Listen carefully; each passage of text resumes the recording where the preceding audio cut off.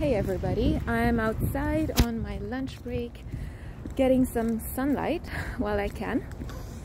So I just thought I'd make this video to remind everyone to get outside, get some sunlight on your skin. Light plays a central role in regulating your body's circadian rhythm, which is the body's internal clock, which kind of tells our body when to rest, when to be alert. And the pineal gland is the gland that produces melatonin from a chemical called melanin, which is produced when the skin is exposed to direct natural sunlight. Also, what's really important is that you get some sunlight directly on your eyeballs. So your eyeballs need to get some direct sunlight. Doesn't mean you need to look at the sun directly. You shouldn't. Just get some direct sunlight like I am right now.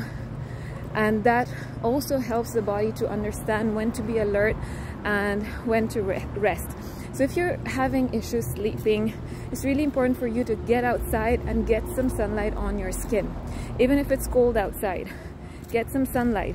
It will really help you sleep well. Sending you lots of love. Bye.